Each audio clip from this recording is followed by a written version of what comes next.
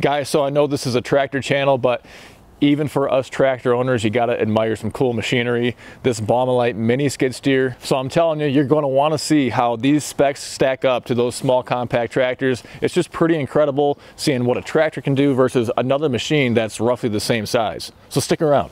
So right about there, that was, I think we estimated you have 1,050 plus 700 plus some crates. So you're around 1,800, 1,850 pounds right in that ballpark that we were just lifting up with this tiny little machine right here. And you could see it was definitely starting to kind of teeter a little bit. But we had it off the ground, moved it from point A to point B. You can get a counterweight set for this as well that increases that operating capacity or the tipping capacity as well. But I think even for those of you that are not in the market for one of these machines that have a subcompact or a compact tractor, this is a tiny little footprint here, and it is lifting way more than any subcompact or a small compact. In fact, it's semi-equivalent to about what a 3R series tractor or a Kubota Grandel, like a 3560. It's pretty incredible. I do want to mention really quick, Bora wheel spacers. I'm really proud to have them as a channel sponsor. If you're looking for a quality, made in America solution to fit your truck, your tractor, or your UTV, check out Bora wheel spacers. There's going to be a link down below. Hey, and if you want to help the channel out, I'd love to get a thumbs up from you. Hit that subscribe button and read through the description underneath the video, or head on over to goodworkstractors.com. There we go.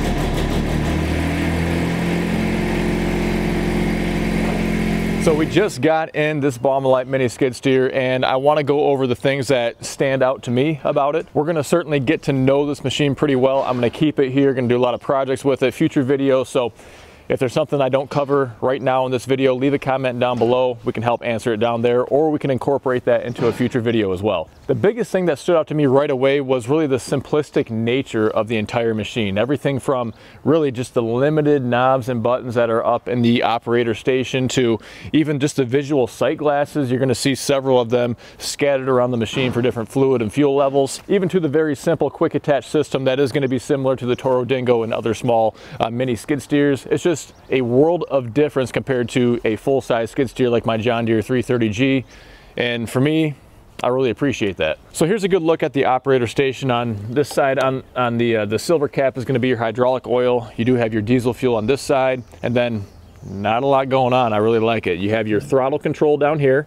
This joystick here is going to control the loader operation. In the middle is a little lever to control whatever your third function would be, in this case opening and closing the jaws of a grapple, and this left joystick is going to control the motion of the machine. If you take a closer look at the panel itself, you have a couple switches, one for each of the lights that are standard on the track model. You have your parking brake switch, 12-volt outlet down here, and so this is a very simple gauge cluster. You can see the hour meter here, your RPMs, oil pressure as well, and then you're going to have some alerts and monitors down here that will indicate different issues that may be going on, and you're also going to have a preheater or a glow plug as well, and then of course just your ignition. Now there are a handful of other features that really stood out to me.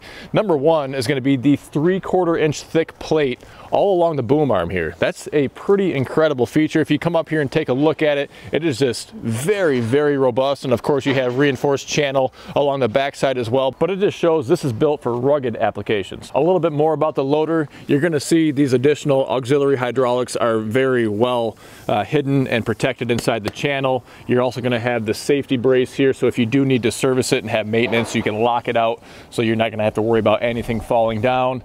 You know, my John Deere 324E, it didn't even cross my mind when I purchased it to see if it had a K-strain for the auxiliary hydraulics. Well, it didn't. However, I was happy to see that a K-strain is standard equipment on this model right here. So I had already mentioned you have a light up here on the operator station, but you have an additional light that's on the boom as well. I'd love to see this on tractors, a lot more visibility at night.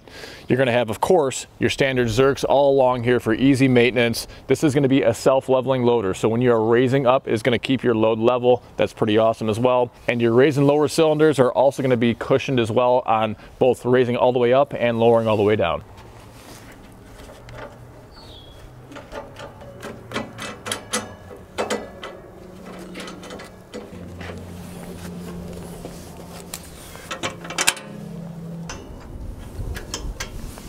So you do have a couple options. If you want to get the wheel version, that's going to be available with a Honda motor, about 22 horsepower.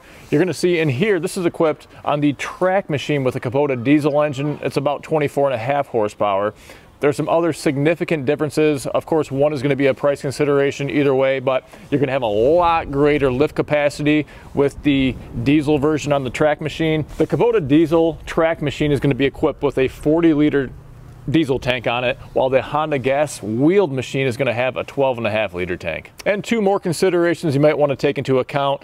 First, the gas machine, the wheeled machine, is going to go about double the top speed as the track machine will. So a measurement that I actually have never been able to find on tractors, if you know what it is or how to calculate it or where to find it, that'd be great. But Baumalight went ahead and did it for us on this, but the ground pressure on the wheel machine is 5.5 pounds per square inch, while on the track machine you would expect it to be lighter, and it is. It's about 4 pounds per square inch. And this isn't really a feature you would find on tractors so much, but this is a pre-cleaner, and then you do have your air cleaner here as well. This machine, of course, is going to live in a very nasty, dirty, dusty environment, so it's nice to see this extra step taken right here. If we take a look at what's going down below, you are going to have a spring cushion front idler, so if you do hit a curb or a stump or a rock, it's going to have some give to it, be a little bit more comfortable ride and more stable load.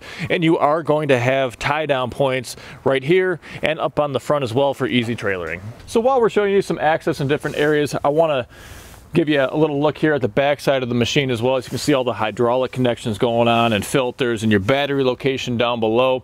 If I was going to pick something apart, I really don't like all of these star handled knobs here. I also feel like you can make one solid piece, so I'll probably give some feedback to Baumalight. I'm sure they're always looking to make continuous improvements, and maybe it's something they can incorporate. I will say you want to have some sort of a secure way that provides a very solid connection versus just kind of pinning it in place. You know, with a machine like this, you're going to have a lot of vibration going on. So without a solid, firm connection, you're going to hear that vibration, that noise, which would be quite irritating. So I can understand why they chose to go a route like this. So really quick, a few key dimensions. You're going to have about a 40-inch wide unit overall, 6.5 inches of ground clearance on the track machine, by 8 inches of clearance on the wheeled machine. To the pin height for the loader as well, it's going to be a little different on the wheeled machine versus the track. 70 inches to pin height for the loader on the wheeled machine versus 76 on the track machine. And overall length on the track machine is about 70 inches long without a bucket or anything on the front. But on the wheeled machine, it's even shorter, only 62 inches front to back. So while I do sell used tractors, this is going to be a brand new unit here. Again, we sell these. We can ship them all over the country. It's going to be priced with a set of forks and with a bucket at $31,999. That pricing is subject to change, but if you want to get a shipping quote, let us know. We can help you out with that too. We sell both the Baumalight skid steer and all the attachments for it as well. So with everything going on right now, these do have a relatively long lead time, so plan ahead and get your order in early. So this is my unit, folks. This is just what I'm going to have for a while, playing around with different attachments and testing it out. If I didn't answer your question, leave a comment down below and we'll get back to you, or we'll incorporate it into a future video. I'd love to get a thumbs up from you. Hit that subscribe button down below and make sure you read through the description or head on over to goodworkstractors.com. Hey, well, thanks so much for stopping by, and until next time, stay safe. We'll see you soon. All right, that's a wrap. We got to get this thing greased up.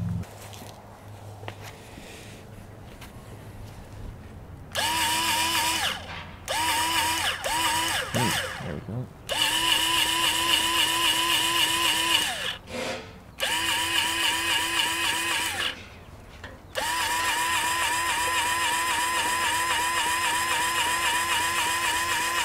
Where's all that grease at? I wonder if it's out. Nope, there it is.